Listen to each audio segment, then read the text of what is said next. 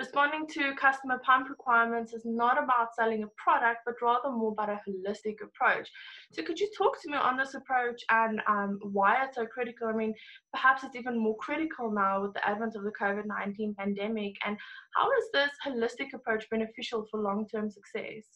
There's a whole lot of companies in the market that can simply sell a pump to the customers. But we have found that by taking a more integrated approach into the customers' requirements and problems that they have, we are able to keep our fingers on the total cost of ownership towards the customer's side of the business.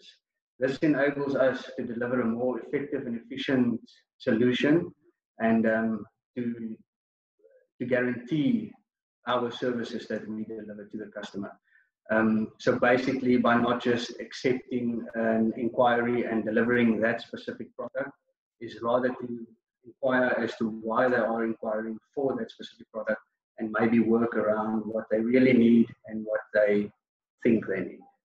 The company's technical team undertakes on-site assessment, which enables it to propose fit-for-purpose, application-specific pump solutions. I mean, you briefly referred to that in your first answer. I mean, I'm sure there are people who believe that a one-size-fits-all solution could work for applications of similar nature, but we know this is not always the case.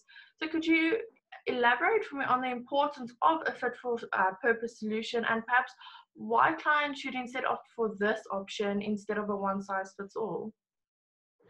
So at the end of the day, the equipment, if it's selected for to suit a specific application or a fit-for-purpose solution, as you mentioned, the system can be guaranteed. Our work can be guaranteed. The equipment lasts much longer when it runs at optimal efficiency. So this ensures that the customer has got less downtime and also more production turnaround, which we strive for. At the end of the day, if the customers are in the market to do business, we are there to serve them as well. So it obviously keeps us our future open if we can keep the customer there.